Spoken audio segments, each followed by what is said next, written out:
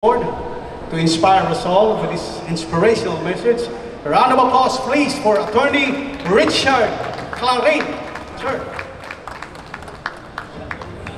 Hello, good afternoon, everyone. First and foremost, I would like to thank everybody for the very warm welcome. To our friends, partners, especially our Prime Stack promoter, Attorney John Jigo Dacwa. Panero, thank you for promoting this event. To our VP, Mr. Pocholo Padilla. Thank you very much also to the local government unit, all the people who worked hard to make this event happen. Sabi nga ni Pocholo, parang isang buwan lang. You had to cram everything in 1 month. Well, anyway, I'll make this short. Nagpapasalamat po ako for your continued support for the GAB, and your GAB family will always be here to support all professional sports, especially boxing. Alam ko po, mga Pilipino, we all love boxing. I grew up watching international and our Filipino boxers, including yan, sila Pacquiao, sila Dolcenetes, yan. And recently, si champion natin, WBO, si Martin, yan. Si Melvin pala, sorry. Oo. At meron din tayong up and coming na fighter na si Martin.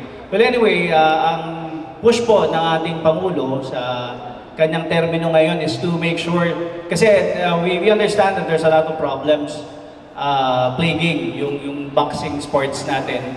We have problems here and abroad. Internationally, they are saying that, our Filipino boxers are just, being made parang guinea pigs to gain numbers for the professional fighters. We will look into this po.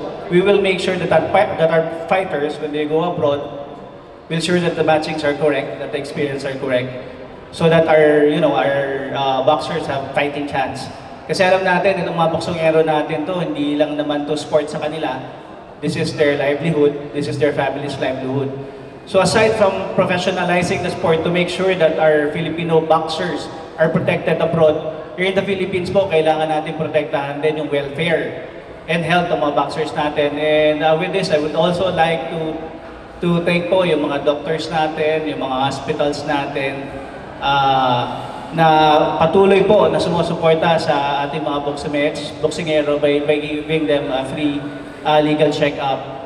And hopefully soon, we'll get to give them more and more medical benefits as we go on and push for the coming years. Aside from that po, I understand internally, syempre, maraming parang a boxing event is not only composed by the promoters, the managers.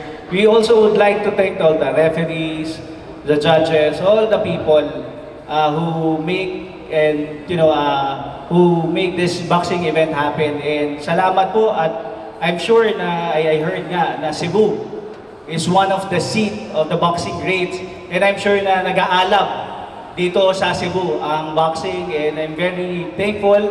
At up to now, especially just recently, we had the pandemic, and even after that, we are surely coming across and moving forward and making sure that yung mga sports events natin, including boxing, ay bibigyan po natin ng pagpapahalaga.